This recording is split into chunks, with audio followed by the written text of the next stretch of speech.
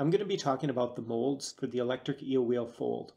But first, I want to remind you what this electric eel wheel fold is all about. It's a new mid-sized e-spinner.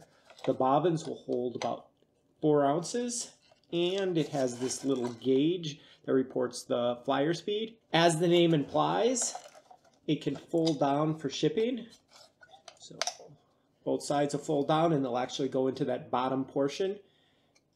But perhaps even more interesting than that is with the folding mechanism, it makes it much faster to switch bobbins than my previous e-spinners. Now there are a bunch of other improvements, but I'll go over those in future videos. Now this prototype is 3D printed, but the final version will be injection molded. And that's a big part of why my prices are so affordable. Injection molding like this makes products much cheaper, as long as you're making several thousand of them like I do.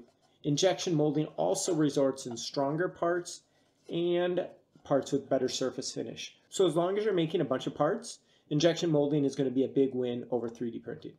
With injection molding, you have lots of design guidelines that you need to follow.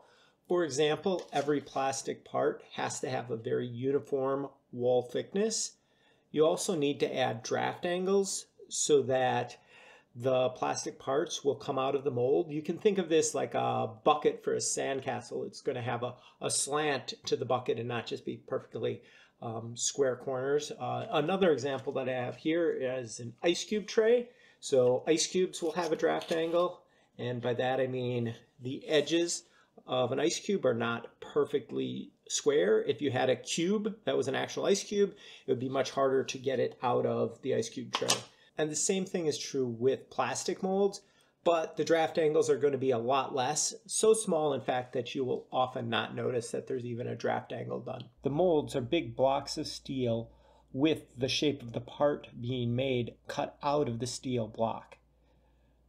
Then that void in the steel gets injected with plastic. Cutting all the metal out is usually started with a CNC machine, which grinds away parts of the steel mold. After that, a second pass is usually done with an EDM or electrical discharge machining. This process basically uses very high voltage and current to vaporize parts of the metal in a way that is more precise than CNC. One big decision that needs to be figured out before the actual molds are made is where the molds are going to be split.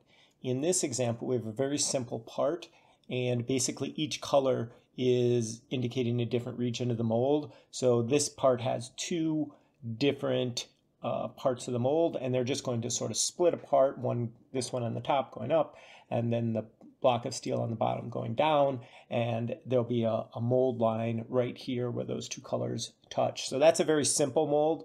Now here's a much more complicated mold, and it has lots of sections of the mold. This big gray portion is going to be coming sort of this direction, and then there's going to be another steel block on the top that's going to be going up for the green, and then we've got this side, which is going to go out, and another piece on the other side that's going out, and then there's yellow pieces on the front and back. So all of these pieces can go in different directions, but all of the pieces need to come out. You can't have a mold you can't easily have molds fitting inside of each other. That kind of molding is generally going to be more expensive and not something I typically do. And I'll go through this process with all of the different molds that we're making for this product. And that's actually what I'm doing right now. It's kind of why I'm making this video. I'm going through all of these and making sure that the manufacturer and I agree where all of the different mold lines are going to be for all of the different parts.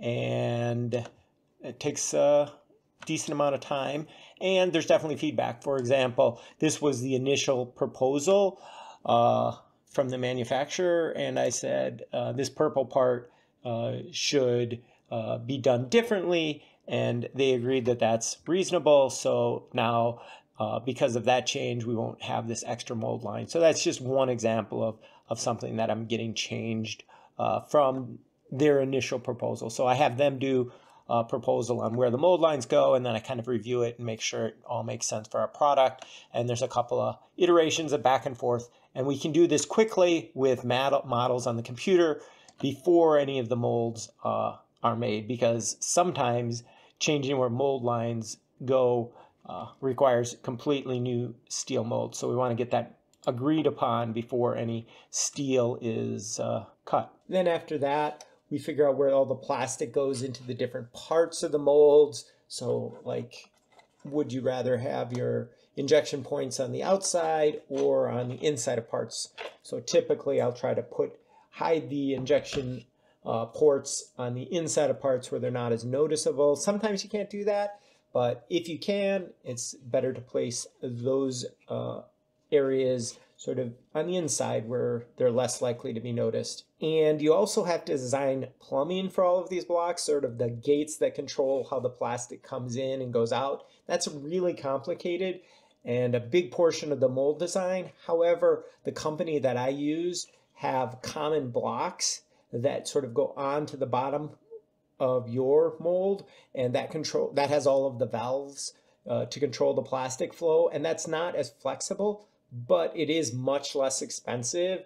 It'll reduce the cost of the molds sometimes by 3x. So that's what I go with. And it's a good trade-off for me because the price of the molds is pretty important, and reducing those mold costs, because I'm changing my parts a lot. So I don't want to lock into a single design for a decade or something. I want to be able to be flexible and change my parts as I get better ideas and the community gives me feedback. So keeping my molds lower cost, even though it's not going to be quite as flexible on how the plastic flows in, is a good trade-off for me. Then when the molds are finally completed, they will make some parts and send them back to me.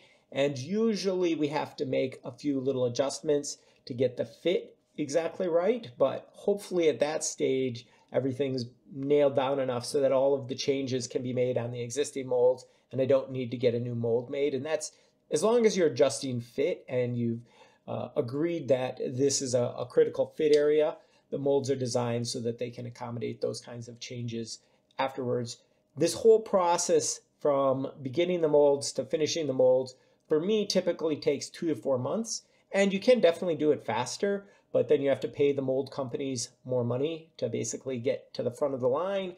And again, because I'm trying to keep all of my products affordable, I just go at normal speed. And while I'm waiting on things, I'll just work on some other future project. I've always got a big pipeline of different products that I'm working on, so that's no problem for me. It just means that all of my products take a little bit longer to get done, but I think in the end, they're better and they also are more affordable. Hopefully this explains a little bit about the injection molding process and gives you a little glimpse into the sorts of things that I'm working on right now.